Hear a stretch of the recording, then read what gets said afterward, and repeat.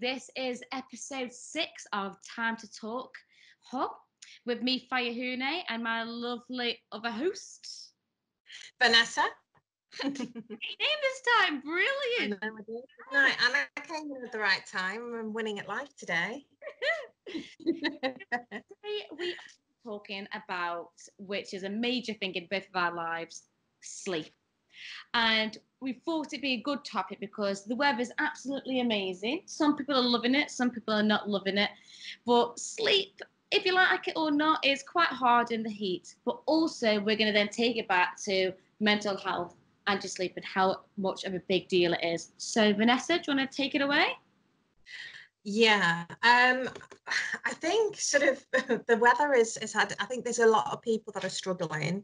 I was up this morning watching the lightning and the rain and the thunder, and it was lovely. But then obviously it got humid again, and it's the humidity, I think, at the moment. So there are a lot of things that you can do to sort of help with sleep.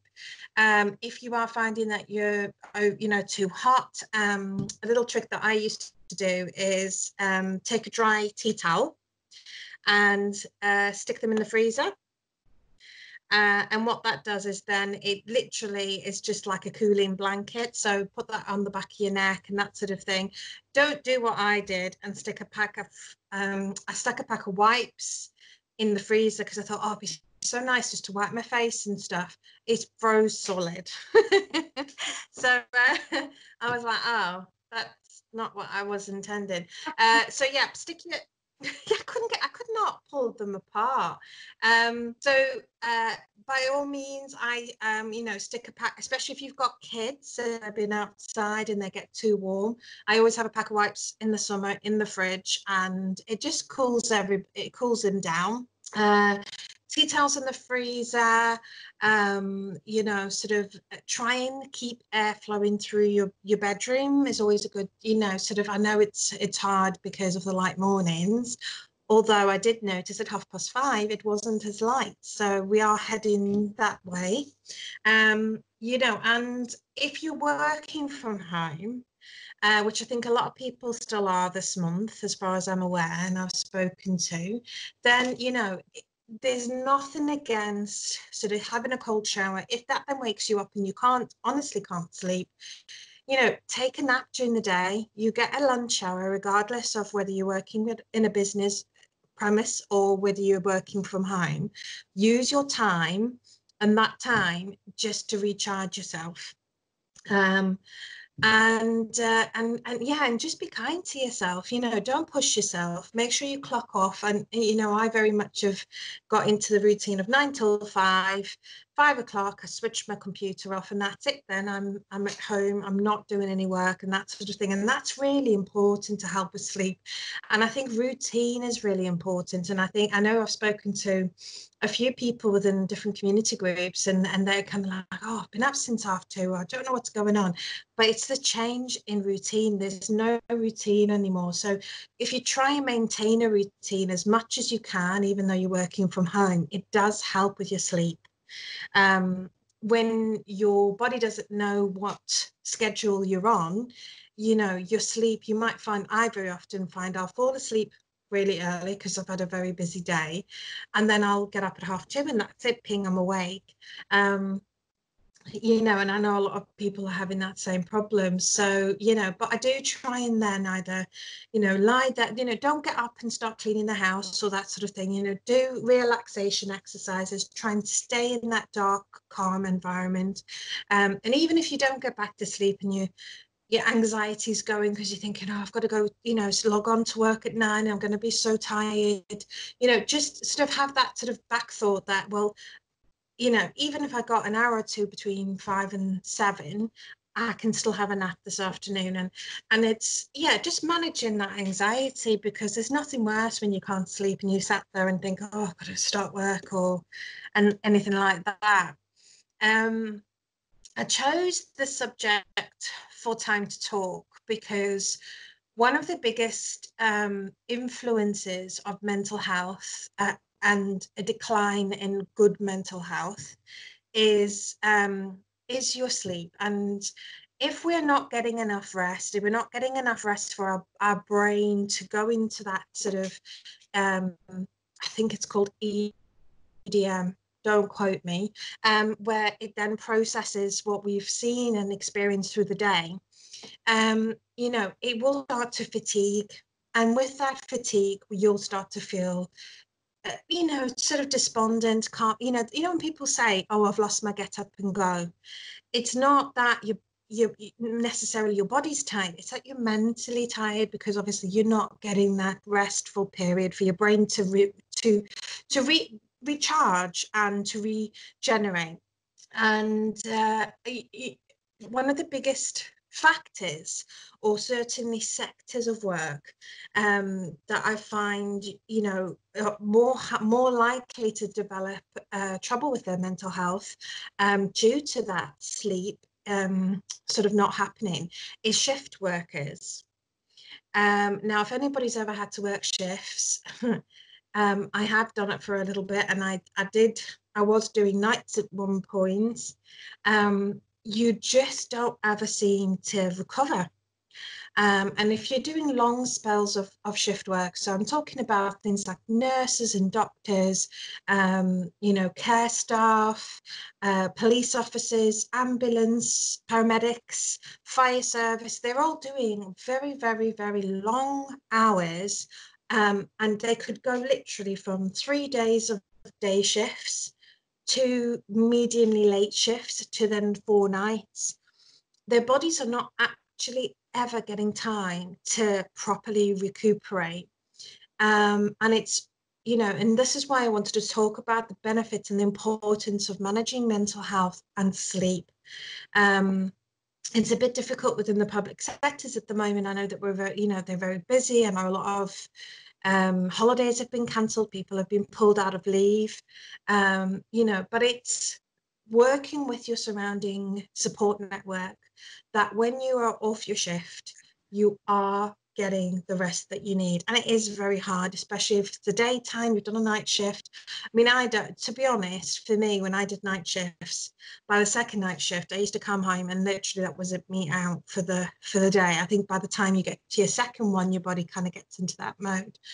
But it is such a big influence to a decline in mental health. And it's something that really, we need to be aware of in our lives.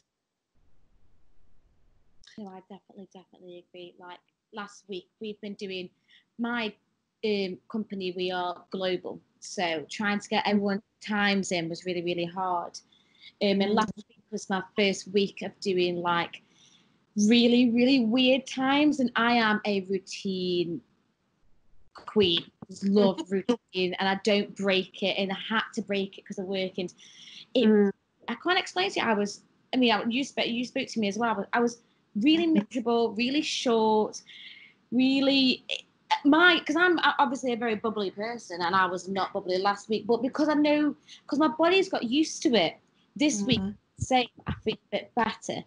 But it is, I think, because I go into routine quite quickly, it's easy for me. But for some people, like I said, they don't know what's coming or going. And I do wish that there was fairer ways to help that out, because having an extremely early than an extremely late, your body just can't keep up with it. And our body tell us more than anything. Like our bodies will tell us more than what our brain and our heart are telling us. It will just stop. Like like you can just faint. You could be watching this. You could be watching something and fall asleep, and that's a sign that your body's going, okay, let's go sleep. Do you know what I mean? Absolutely. That happens to me more than I'd like to admit, if I'm honest.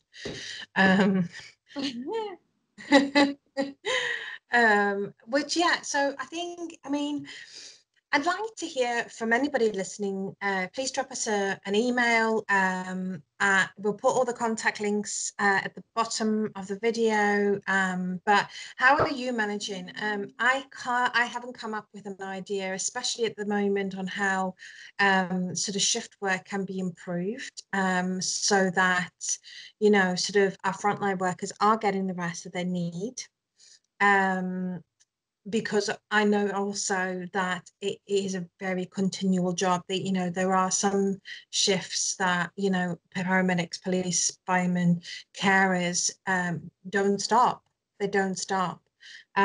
So, you know, it's quite difficult to say, oh, I'm going for a lunch hour if you're in the middle of a rapid response. So, you know, I'd like to hear a bit more, and I'd like to see services really kind of campaigning for better mental health support within these kinds of frontline services. I don't think there's enough. I think it needs to be looked at. But yeah, so, you know, it's, I mean, what would you do? What would you say if you know, I mean, you're obviously loving the heat. And I love it and stuff. But I'd say some stuff that has helped me. I mean, I go through stages because I can suffer with really bad nightmares, which sounds ridiculous, but I used to be with someone who suffered with nightmares as well, and getting us both in bed. You don't know what's going to come on. We look like molested people, I'm telling you. There's certain stuff that has helped, and has helped quite a lot of people, and they are so stereotypical, which is, I hate, like, this is me just learning what's worked, and a lot of people have agreed, is get off your phone and your TV and anything that's got that light an hour before bed. And I know I sound like a mom or someone old, but my God, does it make a difference? Because one, you're not got to worry of what you're looking at, but most of the stuff that people are looking at now is pretty sad and pretty upsetting. There's not that much happy stuff out there unless you're looking at a dog video or something. Do you know what I mean? So it's the content that's out there is quite sad. So you don't want to go to bed thinking about something sad. Yeah, it sounds like probably like, you know, hippy dippy again, but and the light, it's been proven that the light will keep you up. It makes you feel like you should stay up. There's something about it. I'm not going to be all scientific because that's not me. So go off your phone an hour before bed. Try and read something. I went to bed once trying to read something about, like, I think it was like Russell Brand's Addictions, because I was like, I love Russell Brand so much, but reading that before bed was a bit. Things weren't brilliant. They weren't brilliant at all. But so yeah, read something that is you know, is going to help. It is soothing, and if it is a bit of a thriller and you like watching horror stuff and you don't mind all that stuff, read. But the read, not too much. Don't overpower yourself. If you feel tired, then fall asleep. But just have a good read.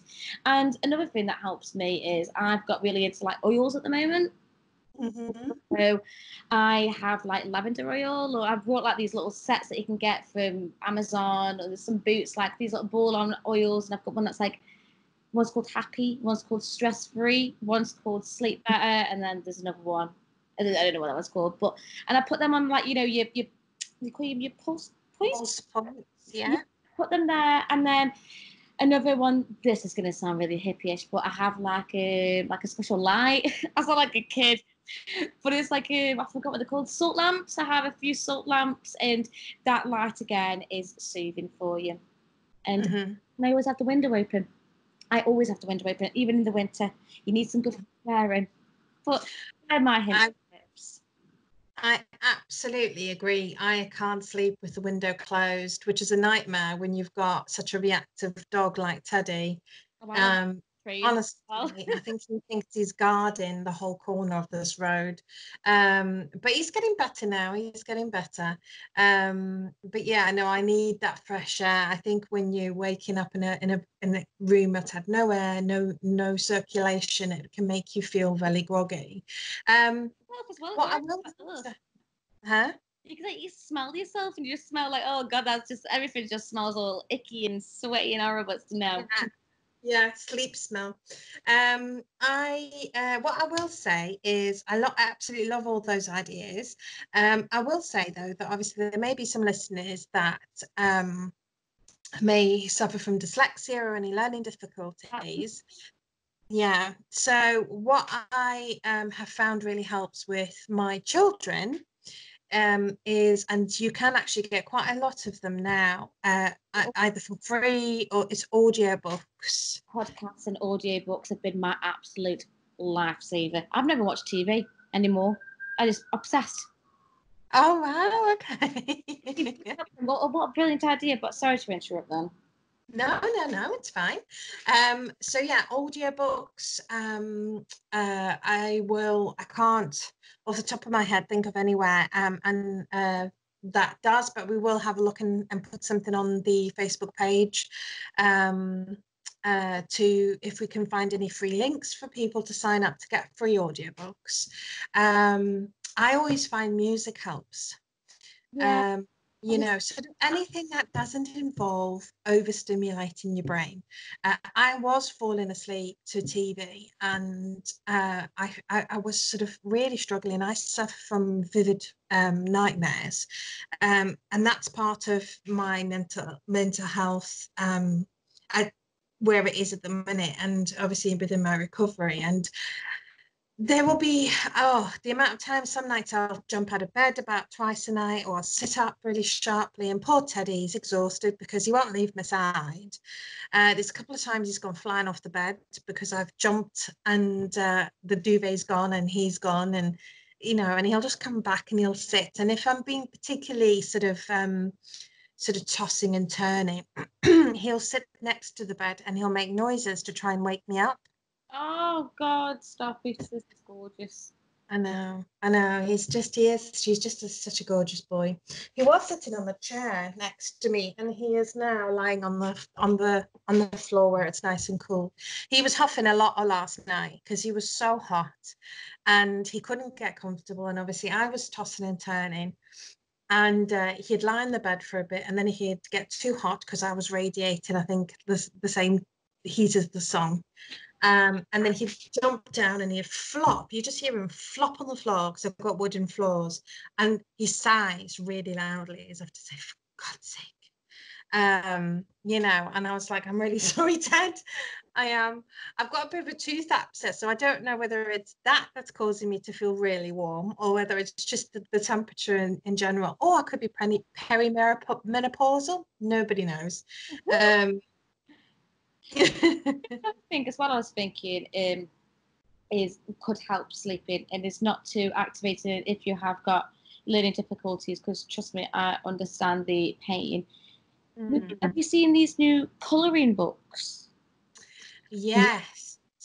Now that, I mean, I love painting, but these colouring books, I mean, one, they look amazing when they come out. When people colour them in, I'm like, oh my God, like Vincent van Gogh. It's just been brought from B&M for £1, and you can just do it yourself. It's amazing. And that, doing a little bit of that and just getting into the mode of it, it's relaxing, it's chilling.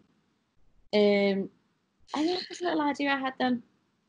So one of the reasons why a lot of mindful coaches will encourage people to colour in is it refocuses your brain.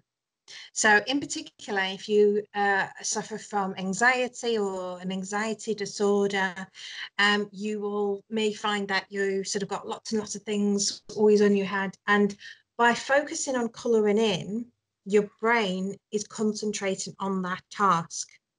And by doing that, you're taking your head out of the space where it's overthinking and you're anxious, and it can refocus that, so that then calms your body down, it calms your heart rate down.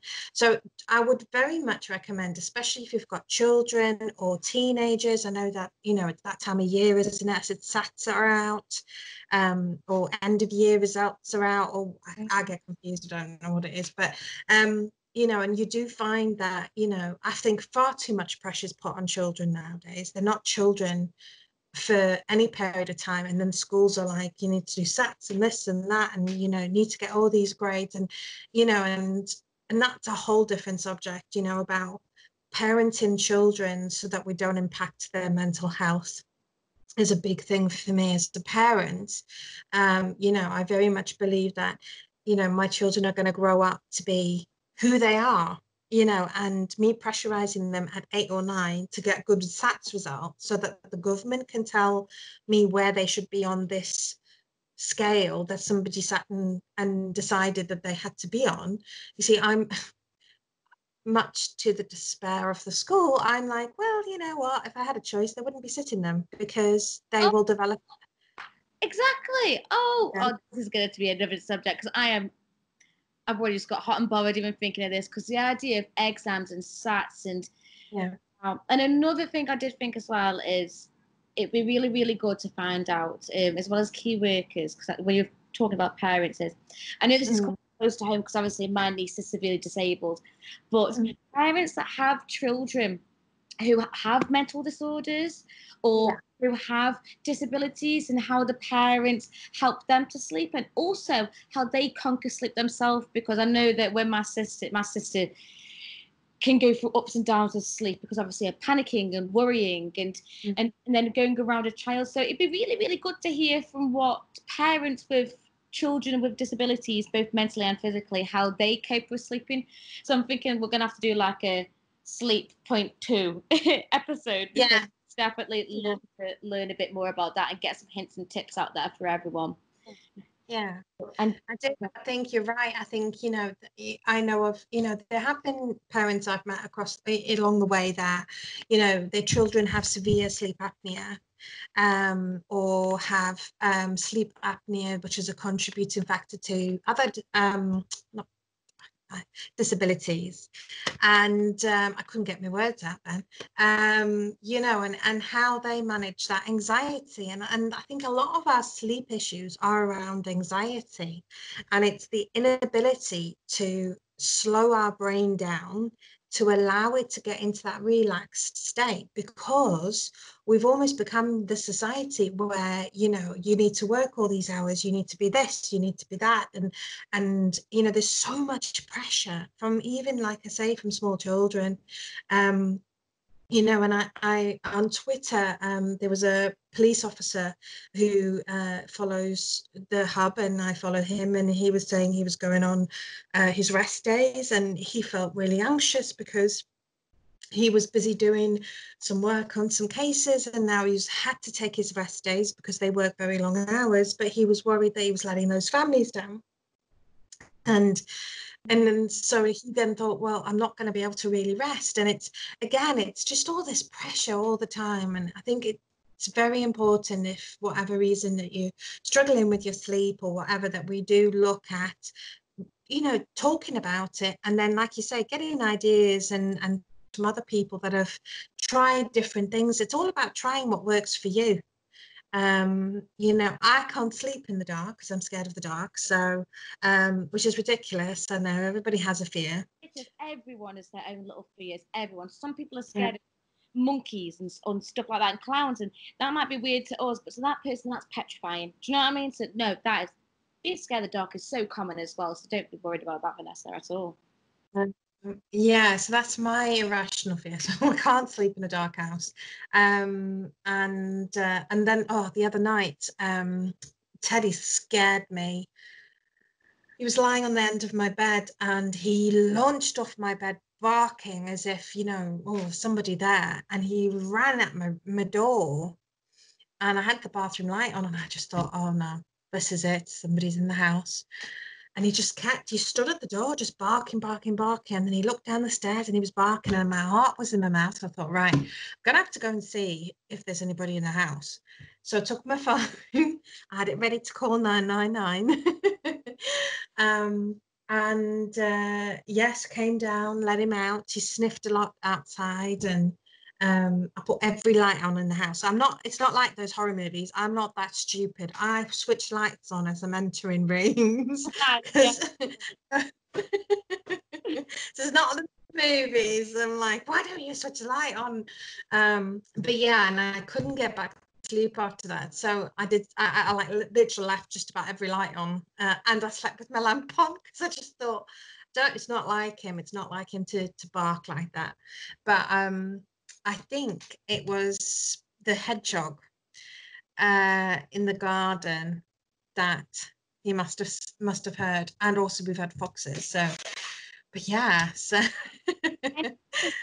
like what can make nightmares or you worry, or can be anything, a slight bang, like the other night, one of my things, like, 'cause I stick things all over my walls, one of them fell off, and my God, did I jump out of my skin. Wow. Because I was like, whoa. And you just do, because when you're asleep, or when you're not, like when you're asleep or dozing, when you're shocked, it's made even a bigger deal. Do you know what I mean? yeah It does. It does feel like but I'm quite hypervigilant anyway. So even in the day I'll jump. But when I have, especially when I was more poorly, and I was very hypervigilant all the time, it used to feel like I was being shocked. Like I used to get like an electric shock up my spine. It was really horrible. And your kind of heart goes and you think, oh, and that was happening to me like 2 or 3 times a day. So yeah, it was quite horrendous with regards to that. Yeah. You're gonna have to make some posts of how people get over that then, and how you got over that, because I think that definitely needs to be told, because there might be different levels to it. Do you know what I mean? Absolutely. Yeah. Yeah.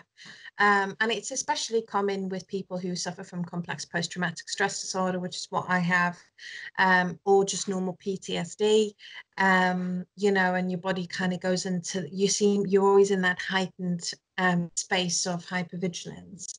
And there are ways that I've worked really hard to kind of increase my tolerance to noises and that sort of thing. And I am a lot better now. But I still got a long way to go. I still jump. I still sort of, I find it very hard to go out in the evenings where I've got to walk anywhere and that sort of thing. But it's baby steps. It's why I've started this, this charity. It's about sort of sharing my experiences to say, this is what's worked for me, and I want to help people find the same help and support that I did. And I've been like, well, you're doing it. We're doing it. We're doing it by each We're episode. Woo woo! And just to let everyone know before we wrap this up is, and we are going to do a sleep point too, definitely, because it's just that's never ending. But some good news is on the way. Vanessa has been working very, very hard on a new website, a new app, and we're getting a YouTube page just for us to go. So it's a lot's going on, and it's brilliant. And we've actually got a date to actually see each other in the books, which is I know. I'm very excited. But yeah, so hopefully by then, I'm hoping to get the website up and live. You'll be able to book services. We're rolling out the talks in the schools about mental health to different settings. We're still rolling out, although it's like trying to bait a shark with a sardine. Trying to get supporting our frontline services and going out and talking to them about mental health. So if you are from a frontline service and you would like to get involved, watch the space. You can book the seminars through the website. And then the biggest part of the website, which is the most important bit, it's the our advocacy service, which is basically anybody who's looking to get some mental health support in their local area. And surprisingly, I've started getting people dripping in from America, a lot from America. So I've got a couple of cases I need to try and link them up with some local services within their little towns in America now. I'm not one to ever turn anyone away that's looking for help. So I have made it very clear, we're not a crisis centre, we're not a crisis line, but I'm here to give you the tools to start to make those journeys and those choices for yourself. And then we will always be here to kind of advocate for you. But it is about you and your mental health journey.